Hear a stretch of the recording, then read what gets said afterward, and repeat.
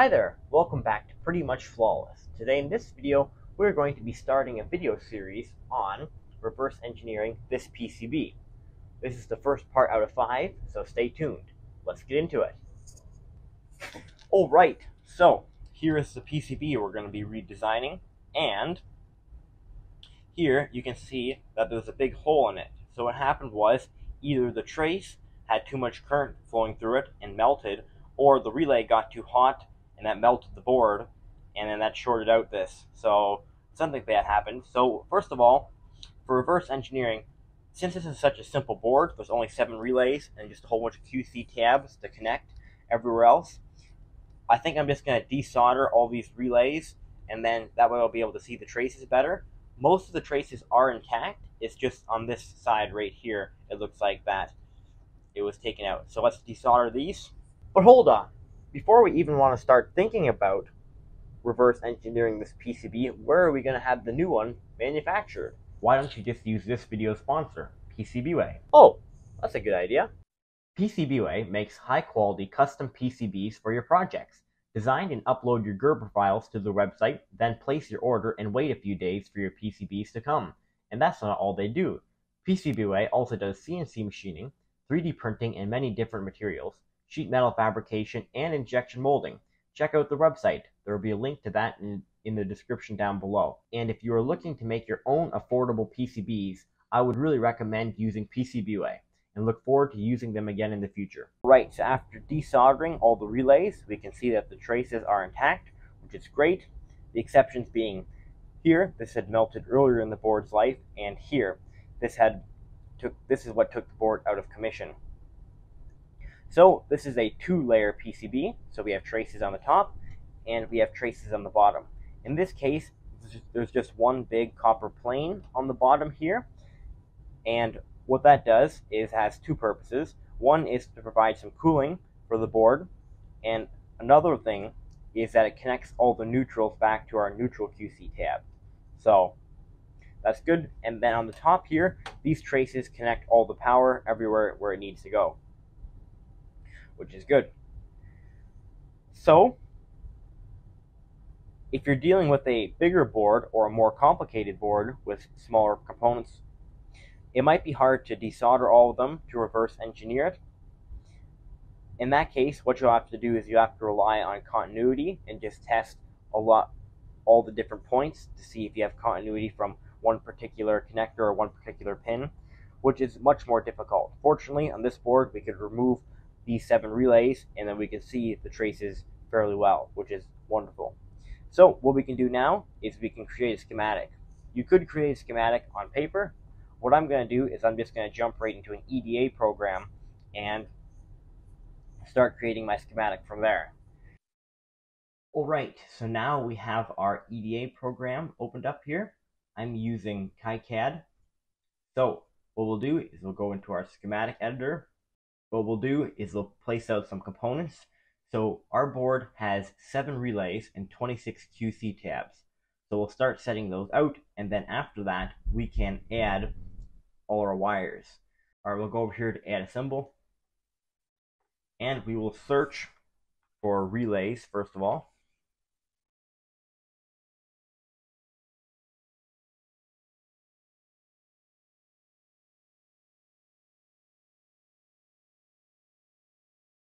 So reverse engineering a PCB part 2 will be more in depth on ordering new components for our new PCB. I'm not going to worry about that right now. What I'm going to do is I'm just going to make my own symbol and start wiring up from there. And then in future videos in this series, we will worry about the footprints. So, but right now we're just going to draw a new symbol. Alright, so then what we'll do is go over here to Symbol Editor, open that up. And we'll go over here to File, New Library. We'll choose to save this just for the project. And then we will rename it relay underscore single pole double throw.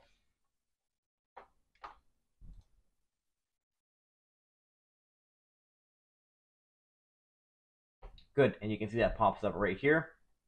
So what we'll do is go new component, simple name, we'll call this relay underscore single pole double throw. And the designator for relays is K. Everything else should be good. Okay. Alright, we have K here. So now what we'll do is we'll add pins. So we need 5 pins for our relay, 2 for our coil, 1 for our common, 1 for our normally open, and 1 for our normally closed. So what we'll do is we will set out 5 pins.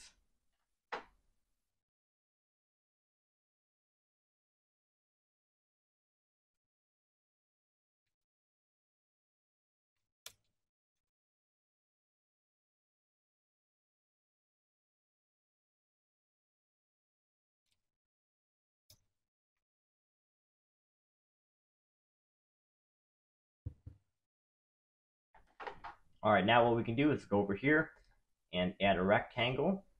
So we can draw a body for our relay here.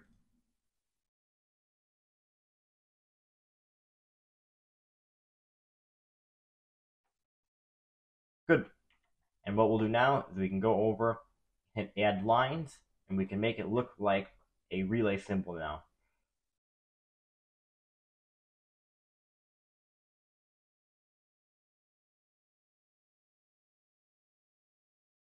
Alright, there we go.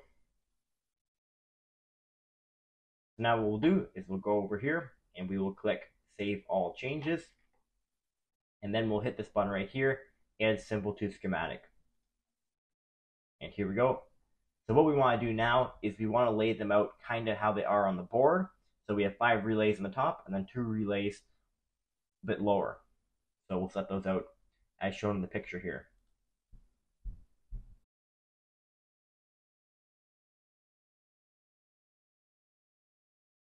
Okay, and we'll do the same thing again for our QC tabs.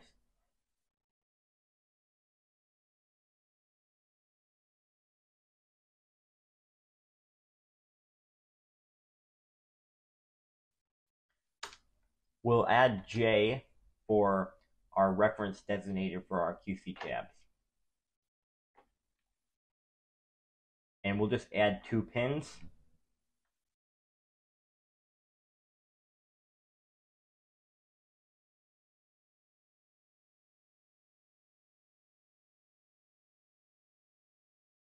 Very good. We'll do the same thing again. Save.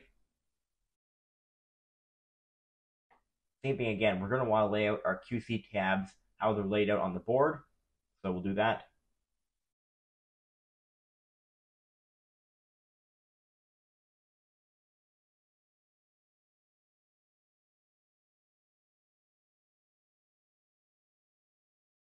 Good. Now we have all these laid out. Now we can go back to the board. Alright, so we're back. So what we can do now is we can just start finding out where the traces go and adding that to our schematic. So for example, it looks like this connector has a trace going over to this pin on the relay.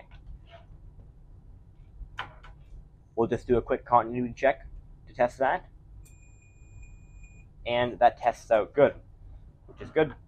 So what we'll do now is just do a whole bunch of testing, and then we'll add that to our schematic. We won't have to worry about trace thickness right now. We'll worry about that later when we're doing PCB design. Right now we're just making a schematic. So let's begin doing that. Alright, so now what we can do is begin connecting everything together. So since the QC tabs have 2 pins, I designed our symbol for the QC tabs to have 2 pins also. So one thing we're going to have to do is connect those together. So we'll begin connecting everything.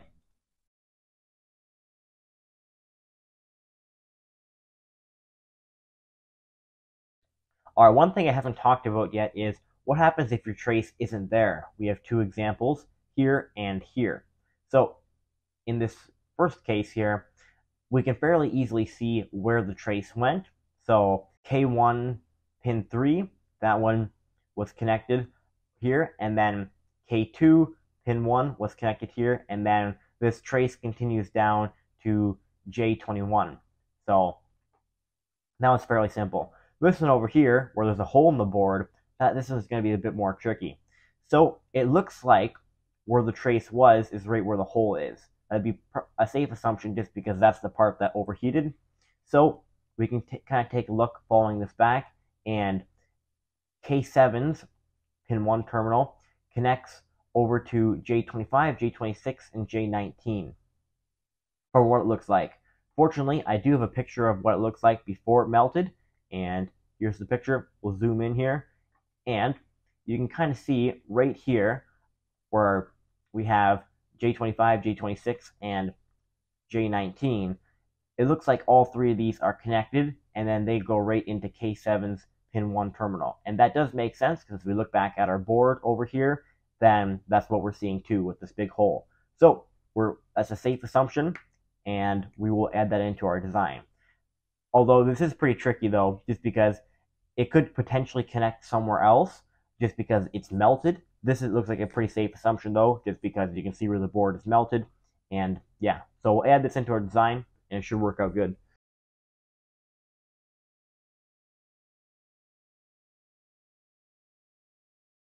Alright, so everything's wired up now, and after doing a quick double check, everything looks good. So that's good. Thanks for watching this video today. Hope you learned something. If you did, please subscribe. That would really help my channel. And stay tuned for the other 4 parts of this series. And I'll see you next time.